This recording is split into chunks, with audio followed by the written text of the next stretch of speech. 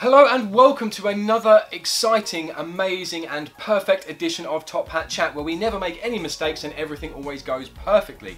With myself, Street, and the Top Hat Gaming Man. Yes, the Top Hat Gaming Man, indeed. Today I've got to pick a topic. You have. I've given you the opportunity. Thank you so much. So the topic that I've chosen to talk about is Games Done Quick. What's that? The GDQ event that happens twice a year. Which is what? It's a charity speedrun event that is hosted on Twitch by a massive group of people now. Oh, charity, a tax dodge. kind of. But it's an event that I watch, and I've been watching for a few years, and I've been trying to keep up to date on, and I've been seeing everything that's been going on with it. This whole week has been the GDQ week, and I really enjoy it. Good. And there are many reasons why. I will start to discuss them and you will start to tear them apart and tell me why I'm wrong. Probably. Yeah. So the idea of the event is to raise money for a specific charity. Started quite a few years ago in somebody's basement, essentially. Well, charity does begin at home. That's Most... what I say. Donate to us on Patreon. Nice plug. Thank you. And it's got bigger and bigger and bigger. There was an event a few years ago, or a couple of years ago, where they actually managed to raise well over $2 million for the charity that's chosen. The charity. And I assume most of that money probably was just spent on admin fees. Well, that's one of the controversies that goes along with controversy. That's an Americanism. My apologies. That goes along with Games Done Quick, and they're talking about the amount of money that they raise compared to the amount of money that actually goes to the charity. Oh, is this actually? I was listening. This is a legitimate controversy that people have moaned about, because obviously you do have overheads to take care of, and as the event, overheads. Yeah, and as the event gets bigger and bigger and bigger, they need to rent halls and lots of tech equipment. A lot of it gets donated, which is nice, and obviously and people need to do something to keep this thing going, I suppose. And the event goes on for a full week, 24/7, over the period of a week, and they basically have loads and loads of speedrunners from all around the world come together and play a game really fast. Okay. They have 2 events a year. One is usually around the winter period, which is a GDQ. So I assume these must be really crap games if they want to play them as fast as possible. They're all different games. Everything you could possibly imagine. I'll start talking about... But why would you want to play a good game really fast? Shouldn't you want to pleasure with it slowly? Do you know what I mean? They do interviews during these games, and a lot of these people played the game casually.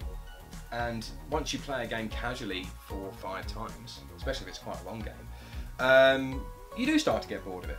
And you start to find new things. I mean, did you never get pleasure in playing, I don't know, maybe one of the Mario games and trying to beat it as quickly as possible? Like trying to beat the whole game in a day? No. And just trying to get really good at it? I think if you want a really succulent gaming experience, then you need to take your time and enjoy.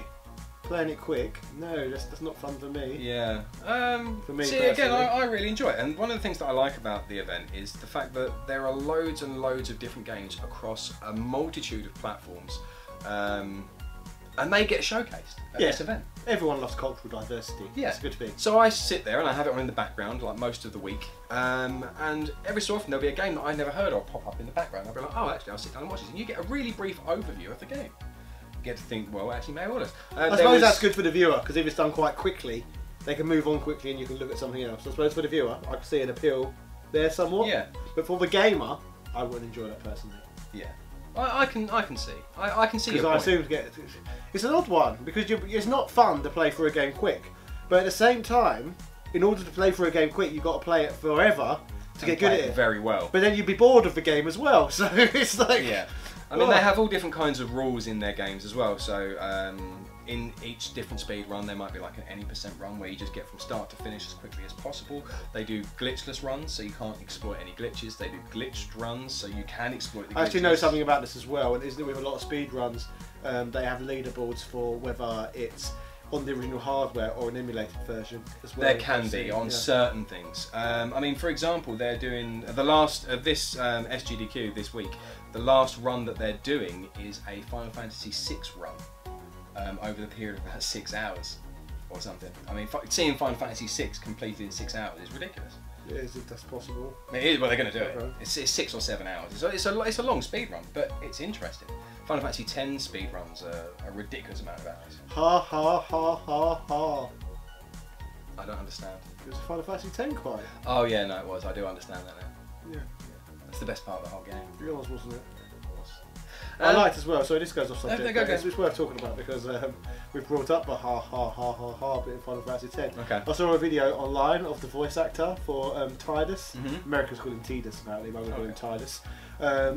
Yeah, the voice actor for Tidus getting a bit triggered over that scene because everyone said, everyone always goes on about how that scene was really like cringy. It was supposed to be. Yeah, wasn't it? yeah, it was, and that's why it was triggered. Saying it's supposed to be awkward, and people, people said it's just bad voice acting. It was like, no, that's what it's supposed to be. Yeah, I thought that's how it came across to me when I played it.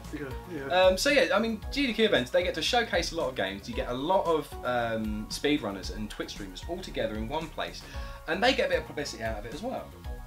You get great characters because they obviously have to talk through their runs all the time. Again, some big streamers that I really enjoy. Covert Muffin always makes me laugh.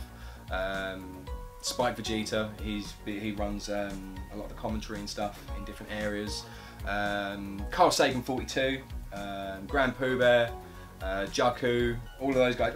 They're really entertaining characters and really entertaining people to watch. But are they really doing it to raise money, or are they just doing it to get more exposure and make themselves look good? Well, it's a bit of both. I mean, the two charities that they've been doing recently have been the Prevent Cancer Foundation, which is an American organisation which is to do with the early detection of cancer rather than actual treatment. Again, there's been a controversy surrounding that over the past few years, saying, well, actually it's not one of the most useful ones, and also how much money goes directly to actually preventing cancer rather than people taking the money and goes to executives and stuff like that.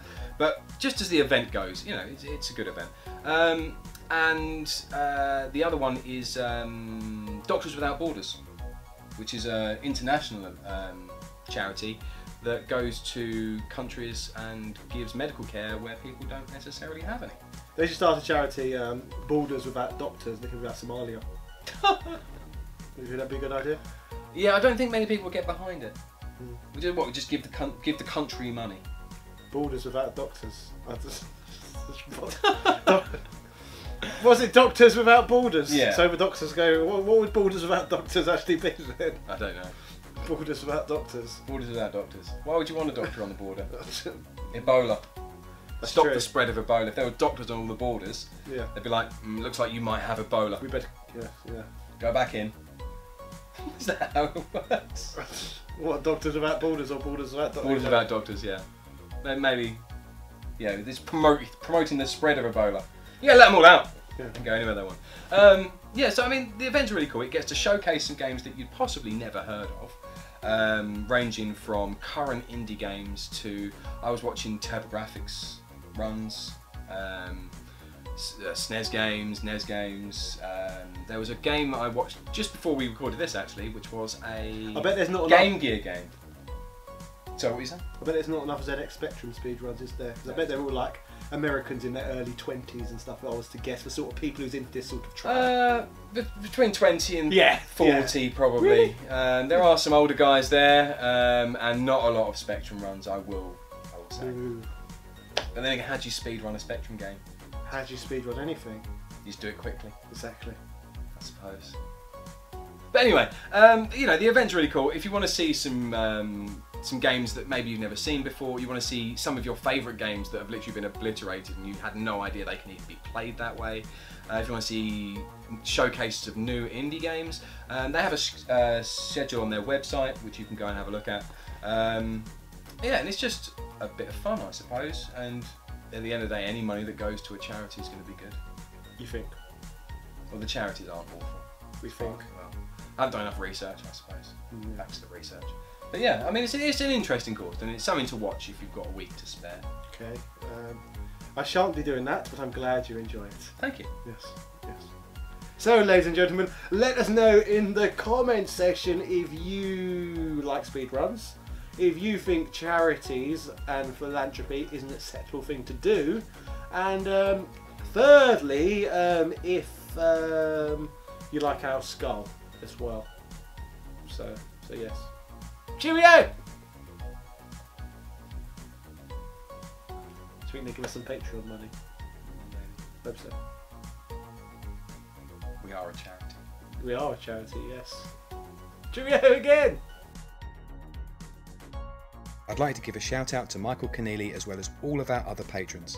Thank you so much for your support. It helps us keep this channel going. And if anybody else would like to donate to this channel, we have a link in our description.